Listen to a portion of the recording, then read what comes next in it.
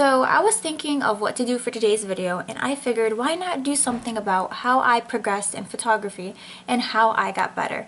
So today's video is titled How I Got Better in Photography. But to begin, I want to show you guys how exactly I've progressed through my pictures. So I'm going to be showing you guys a picture I took in 2011 when I first began, and then I'm going to be showing you guys one of my newest photos in 2015, so you guys can see a side-by-side comparison and kind of my own progress. So as you can tell, there is a huge difference between these two pictures, and again, this was all kind of like my own self-teaching, so whether that's through the tutorials that I've watched and practice, it all really made it worth it.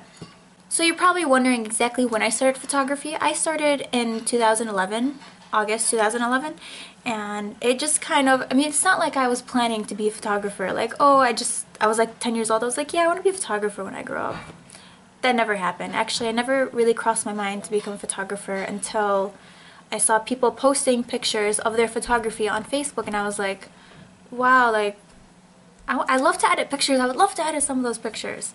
But the problem was that I didn't want to edit someone else's pictures because I had a particular way of doing things, and sometimes you're just not inspired. If you're not inspired, you're not going to edit it the best you can. So I decided, why not just take my own pictures?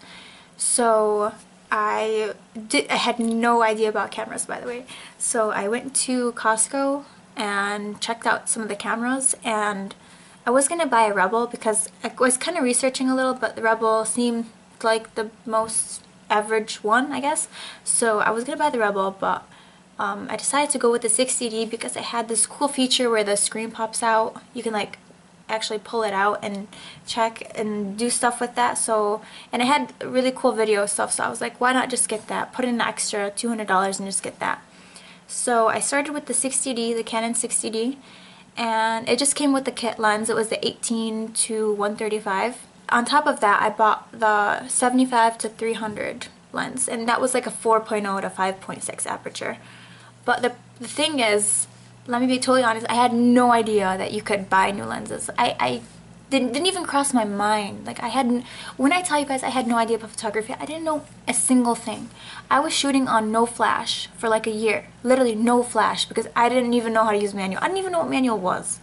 So I'm just kind of going in the dark about everything, but I mean, I was learning and I just did what I could. I used JPEG, I didn't shoot in RAW, and I made the best of that. So that's when I first started out. I eventually upgraded one of my lenses to the 50 1.4 after I did research. So it's only after like I went online and I checked everything. So what other things did I do besides actually going out and practicing? Because if you just go out and practice, you can get better a little bit, but let's be honest, you have to do some technical things and you have to learn a little bit more about the camera to be able to get better. So the first thing that I did, I was actually very curious about what lenses my favorite photographers used. And normally they're not going to be like, well, I'll use this lens. So I kind of had to be like James Bond in here, like an Inspector Gadget, if you will, and go and figure out what lenses each person used. And this was not easy. So what I did is I, like, literally stalker, I mean, as much stalking as possible. I looked at behind the scenes pictures. These are the most important things to me, behind the scenes, because you can see people's setups, how they put their lights, are they using external lighting, are they using reflectors, and usually people will like show their lens, or if they're taking a picture like of them shooting, their lens will show. So I kind of just figured it out from there, and I got to the point where I had a list of all the lenses my favorite photographers use. That's how effective it was for me. And I collect behind the scenes photos. I have a folder called Photo Inspiration where I have all the behind the scenes pictures. And it's very helpful because I can see everyone's setup, like what lenses they're using, what lights, how they position the light, where the model is in relationship to the light. So very, very helpful. So look at behind the scenes photos. Sometimes they'll have it on their Facebook, the photographer's Facebook. Sometimes they'll have it on their personal website, their Instagram. Check everything. And also another tip, if the photographer doesn't have any behind the scenes, go check the stylist that they're using for that photo shoot, or the makeup artist, because sometimes makeup and hair will upload the behind the scenes for that photographer. So just check everything. Another thing, let's say they don't have any behind the scenes, but you're just kind of curious and you want to know what they're using or something. Most of the time, someone will ask in the comments like, hey, what lens is this? And sometimes the photographer will answer. So check Facebook comments, check website comments and Instagram.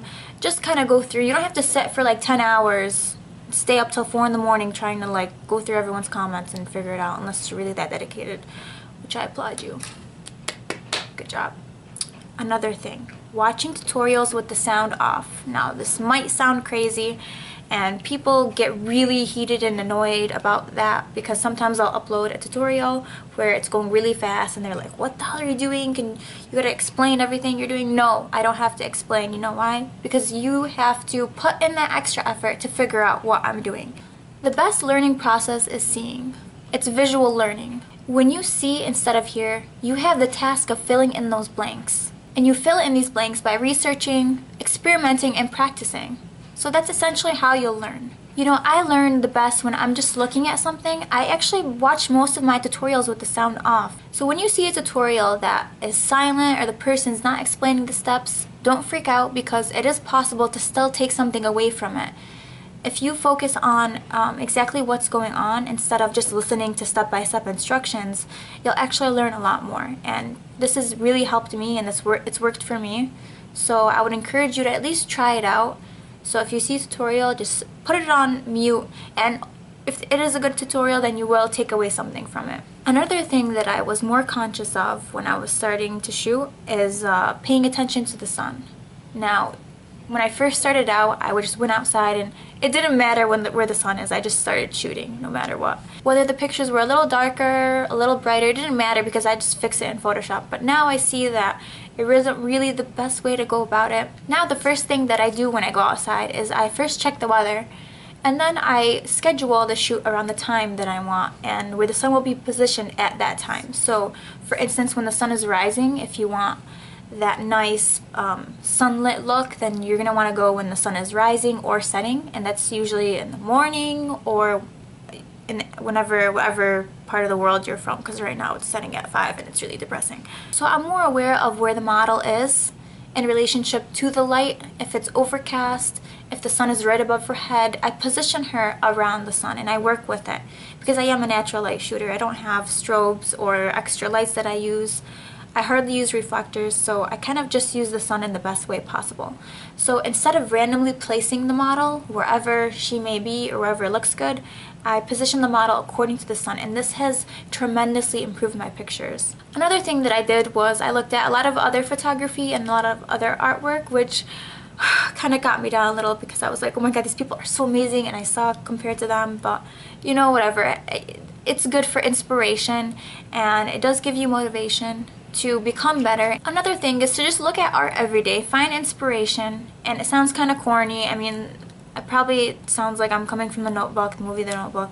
Just inspire yourself, find artwork, connect with other photographers, look at their work, stop comparing yourself to people. That's also another thing. Everyone has their own different style, everyone has their own different journey. You don't know what people went through to get to where they are. Same with you. And don't give up so easily, because giving up and quitting is the easiest thing you can do. If you actually put up a fight, then you know that it's going to be worth it in the end.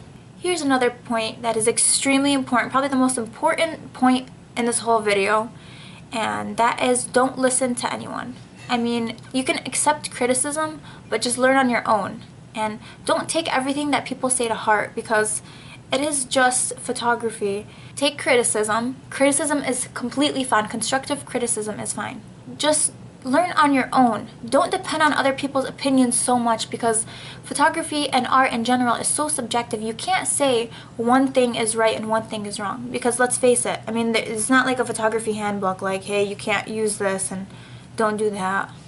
I don't know, it's like everyone wants to be photography police. Everyone just wants to criticize. People want to be right fighters, you know what I mean? They just want to be correct. They don't actually have your best interests at heart, and that's why when I was starting out, I didn't care what anyone told me. I just kind of went at my own pace.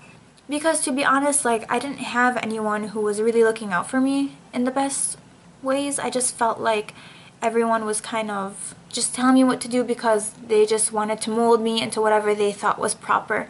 And I have my own style and my own voice in photography, so I just kind of went my own way. So again, constructive criticism is completely fine, but just do what you were gonna do.